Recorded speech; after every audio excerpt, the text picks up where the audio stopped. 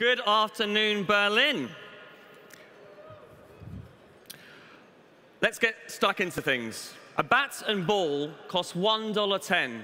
The bat costs $1 more than the ball. How much does the ball cost? Have a little think. Ready? Who got this answer? Hands up, please. Great. You got one of two possible answers. What you, though, got was the cognitive miser answer, the one that used a shortcut in the brain. This actually isn't the real answer. The real answer is 5 cents. And if you look on the graphic on that side, it really does, it does add up to kind of 5 cents. So that's one example of us thinking that we're rational, but actually acting irrationally. The reason behind the cognitive miser is that your brain is actually trying to save mental energy. The brain is an amazing thing, and we actually make, on average, 35,000 decisions in a day. But that mental energy is a finite resource, and we suffer over the day something called decision fatigue. So by the end of it, it's almost as if we're drunk when we're making decisions. But that's just the tip of the iceberg, really. There we go. Why are we all here today? And why am I speaking up here? Well, biases are really, really important to us because we're all here to create apps and experiences that really offer kind of long-term relationships with the customers. We're all aiming for high engagement and a high perceived value from customers for our products.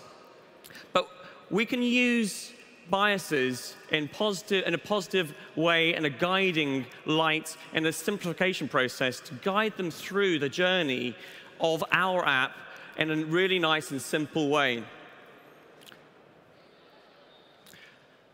Two scenarios. Which would you prefer? The number involved above is number of monthly active users in your app. I think we'd all agree that we'd rather 3 million rather than 800,000. Let's add one data point to that, engagement. Scenario 1 now has low engagement, but scenario 2 has got high. And by engagement, I'm defining that as the percentage of people completing your core action. A core action, for example, would be posting a tweet on Twitter, pinning an item on a board on Pinterest. So actually, in this, which of the two would you rather? I'd highly and strongly suggest that we'd actually focus on the 800,000 and the high engagement. The 3 million is really just a vanity metric. Let's go 6 months into the future. And now we've seen how focusing on high engagement, and that's leading to high retention, you've been able to build up the monthly active users to 5 million. And so that's with using these little nudges, these little biases, these guiding lights to help your customers along the journeys within the apps that you've built. Having been in this business for a long time, there's a few questions we ask ourselves when we're designing and building apps. Simple questions, really. Is it clear what the app does? In that first 5 or 10-second experience for the customer, really, are you getting the value across? Are you providing that hook? In terms of value as well, generally, to create value, you either save people time, save people money, or enhance an experience, or it's a combination of the three. So think about how you're actually creating value for the customer. And also going back to that core action, try and design that whole experience of your app around that specific, simple core action, and use those biases to kind of help them along the way to complete that core action. Also, along that journey, how can you provide a sense of progress to make them feel like they're progressing to the end goal? We live in a very noisy world. We've got push notifications, social messages, adverts, emails, phone calls, all from all sorts of different devices. We live in an age of distraction. With that in mind, it's never been more important to consider a few things, specifically context and past behavior when you're thinking about sending triggers out to your customers. Even better, there are now SDKs available that allow you to look at the past behavior, the habits, and the lifestyle of your users and predict when is best to send out those push notifications, as used by my days using the Neura SDK. It's amazing, the kind of tools that we've got access to. Also worth considering other tools like the Google Awareness API, which can provide a sense of context to your app in terms of what state the user's in. Are they driving? Are they walking? Do they have their headphones plugged in? These little nuances to how and when you're pushing out triggers really have a long-term positive effect on your retention and engagement.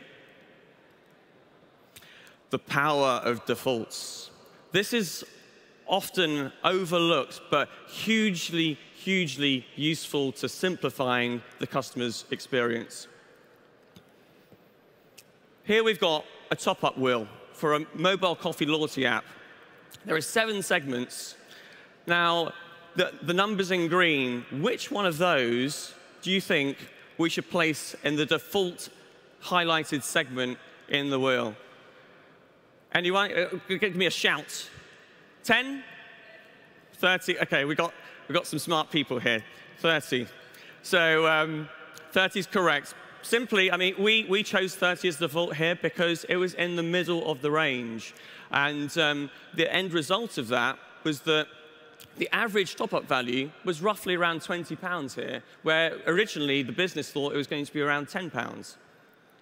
Now, with all these biases and guiding lights and nudges, it's great to integrate into an app, but it really does have a positive long-term effect. And this was the case with this specific app, that 50% of orders were coming from the app for certain stores, and that compares to the market leader in the coffee space having an average of 21% of orders coming from the app. So these little nudges really help. I think a huge number of us have heard of the classic jam jar experiment, whereby 24 jams compared to 6 jams, that 3% of the people who are shown 24 jams buy a jam, compared to 40% of people who buy one of the 6. So that's called the paradox of choice. And this applied to menu design here. I start off with showing 50 options. So you've got every option under the sun on the starting screen. Obviously, far too many. You're introducing cognitive load into the experience. You're making a user work too hard. So let's just apply some kind of common sense to that list, and we end up with the second screen, 10 options. There's still a scrollable list, but we can do so much more for the customer. The ideal could be just one user. One option. The perfect option that takes into account the context. That's true, but it's also worth considering the last screen on the far-hand side of providing 3 options. Why would you want to provide 3 options? To give a sense of choice to your customer, to allow them to control their journey through your app. All these behavioral biases are really kind of stemming from the last 60 years of research in behavioral science. But new concepts and theories are coming out on a weekly basis. There's a problem, though, in that they're really largely very dry, very academic, maths-ridden sometimes, actually hard to get hold of, and fundamentally also not very practical in their original form.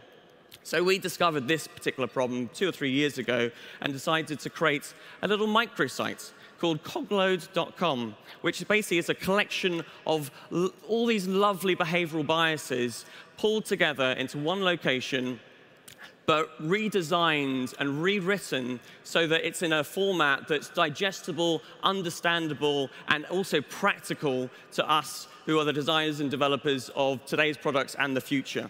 So cogload.com, and I might have something to give out later on. With all this speak about biases, how best do you integrate this thinking into the way that you're designing and building your apps? One of the methods that we've got is, we call it the cog load focus method. We have biases on a whole stack of cards. We put it all out on the table, and collectively within the team, we look at what's most applicable to that particular scenario, to that brand, and we make sure that everyone understands the biases. Then you go off in your individual little corners of the room and brainstorm ideas around how to best integrate that bias into the experience for the benefit of the customer. Also, it's worth keeping in mind the values of the client or the product, the strategy that you've got, and also think about the emotion that you're looking to evoke by someone using your tool or app.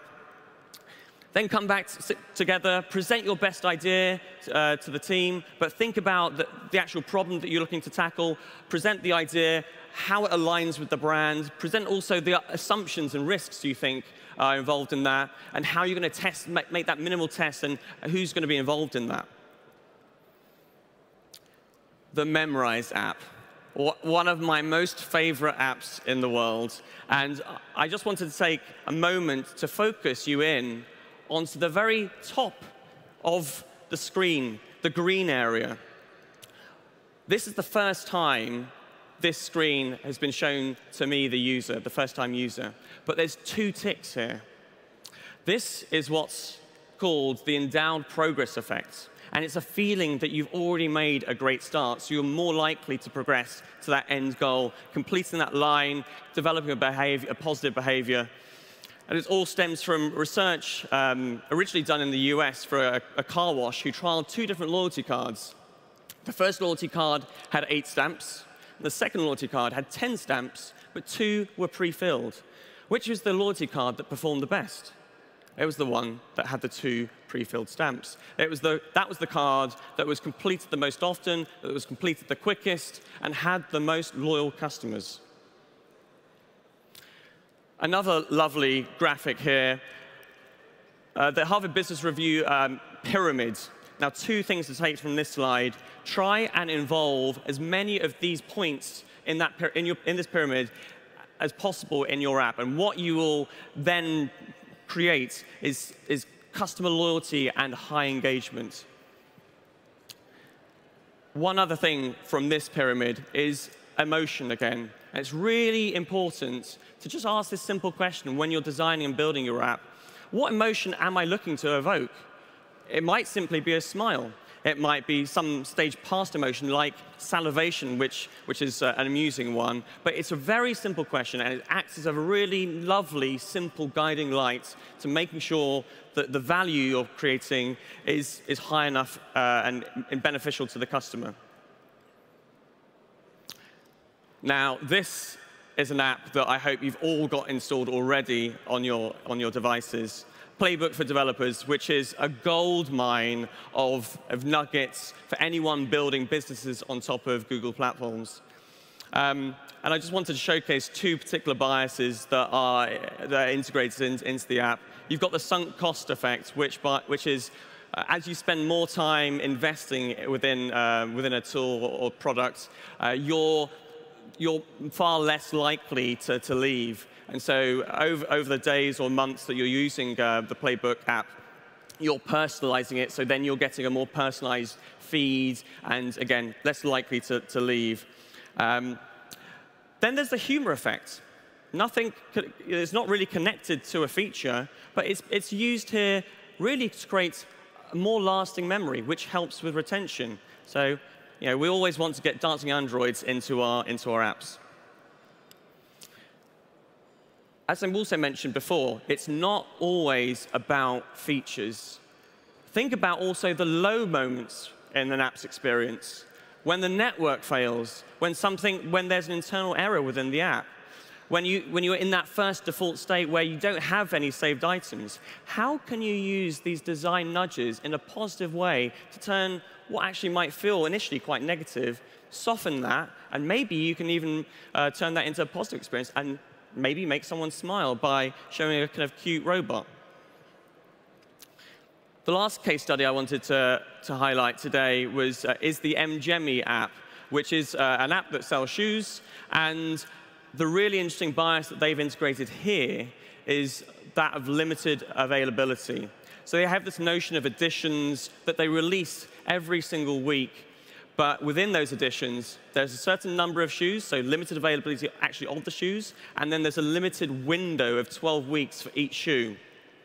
So the result of all that, they ended up having the highest converting sales channel on mobile. That was their highest converting sales channel, and it was 4 to 5 times the industry standards of conversions of push. So these things really do work and are very, very useful for both customer and client. All this said, like I've said before, with biases come power. They can be used for negative effect, but it's not the time to use that. Really, for creating long-term engagement, retention, the customer has to be right at the heart of it all. And you can use these positive biases in so many ways to create that positive emotion for the customer.